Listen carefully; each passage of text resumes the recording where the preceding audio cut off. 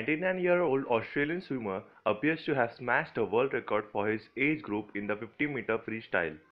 George Corones clocked 56.12 seconds at an official event in Queensland, a new benchmark for the 100 to 104 age category. He eclipsed the previous mark set in 2014 by 35 seconds. It will now be verified by the sport's governing body.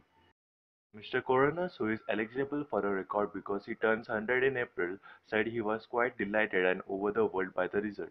It was an exemplary swim for me, well balanced, and I was ready to hit the wall at the end very hard with my hand.